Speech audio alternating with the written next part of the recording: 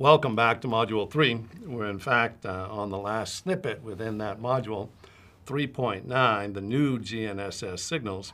But let's start by reviewing GPS, and then we'll move on to the new signals coming from Galileo, and in fact, a fourth new GPS signal, which I don't show here. What I do show here is the spectrum of the GPS satellites which are currently being launched. And so we have, as we've talked about, 1575 with both PY code and CA code. We have L2 at 1227.6 with both PY code and the L2 civil code, which we're happy for. And then down below that, we have L5 at 1176.45. Notice that it has a broader spectrum than either CA or L2 civil. And in fact, it is at 10 megachips per second. So it has the same chipping rate as the military code PY,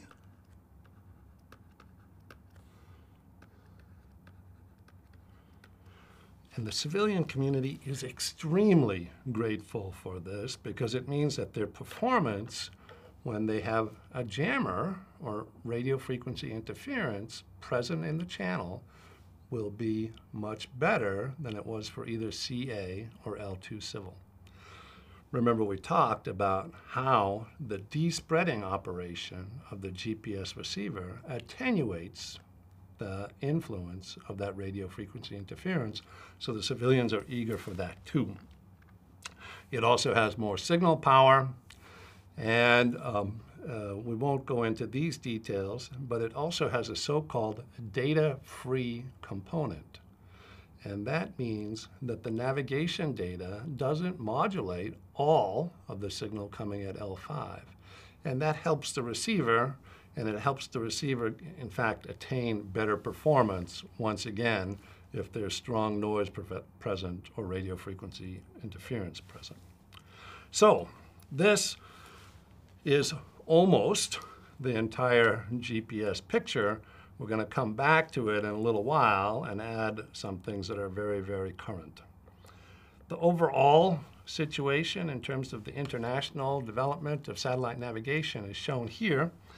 And the three signals here, L1, L2, and L5, are shown here, here, and here. So in the scheme of things, GPS is only one player in an increasingly complicated satellite navigation world. There's definitely a Russian signal, GLONASS L1, G2, GLONASS G5, which is always immediately above the GPS signals. GLONASS constellation is very strong. They have some 24 satellites on orbit here in the middle of 2014. Here come the Europeans.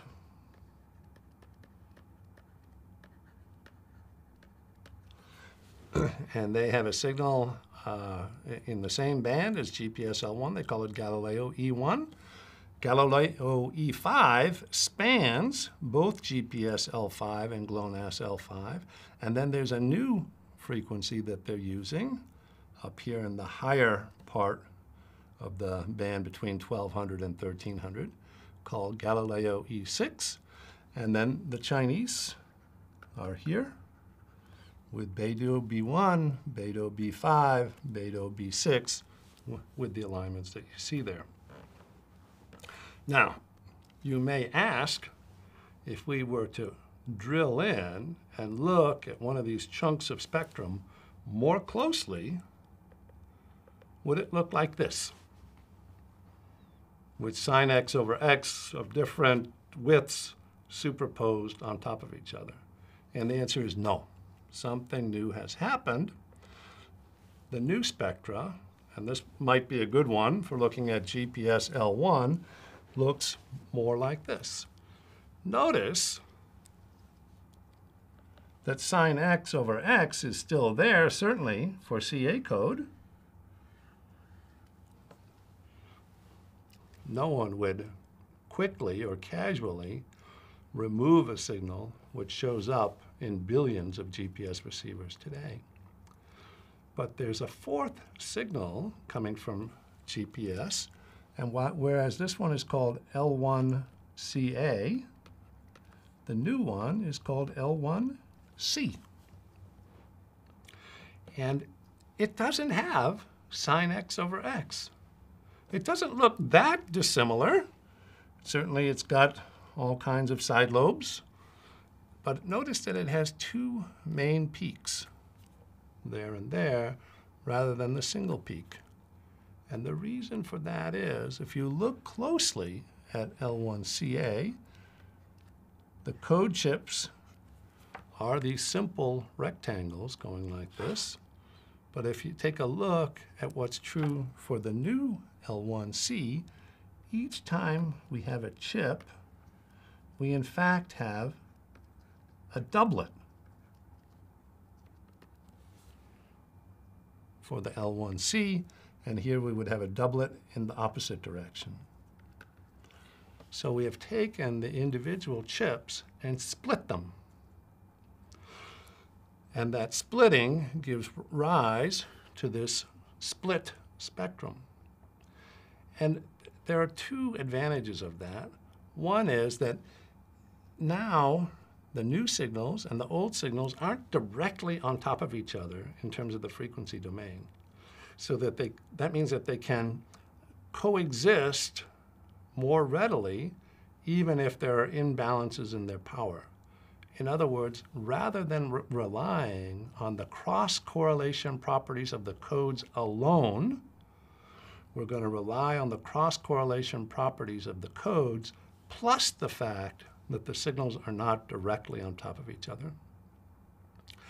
The other advantage of splitting the chips like this is that the autocorrelation function becomes more peaked.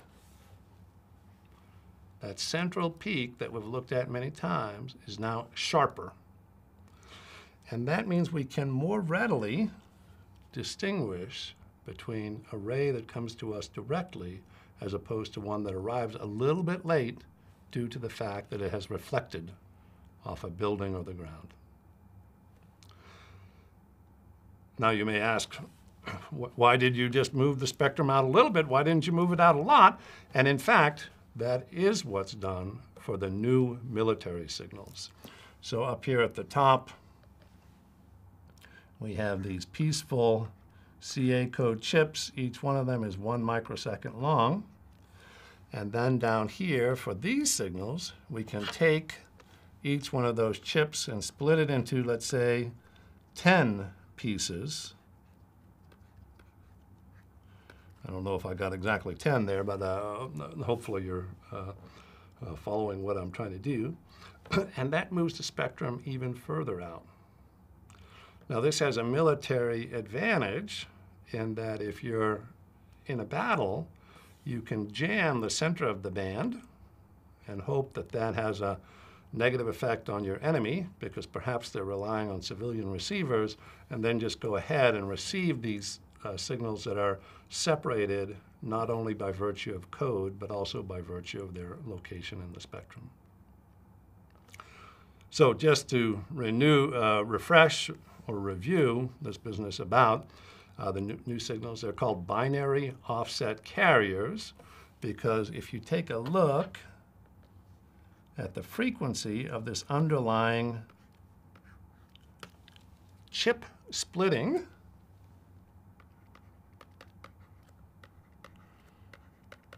and in this case, the chip splitting is by a factor of 4.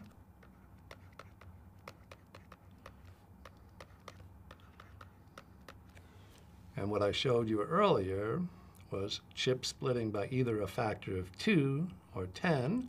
So this is an intermediate example. But if you look at that chip splitting factor, it's the one that tells you how much farther out in frequency the main lobes of the new signals will reside. So today, if you looked closely at the spectrum of the newly launched GNSS satellites, now inclusive of Beidou, Europe, Russia, US, you would find that when you drill down close to L1, L2, L5, E5, E6, whatever, you would have a mixture of sine x over x spectra and these binary offset carrier spectra. Both kinds of signals are in use. Thank you for your attention.